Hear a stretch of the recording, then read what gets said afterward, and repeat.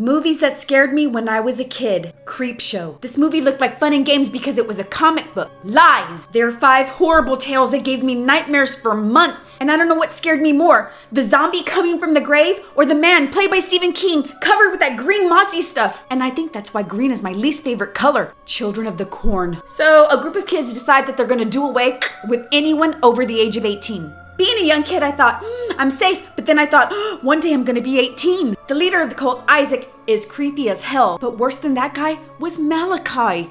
I vowed from that day forward that I would never date a redhead.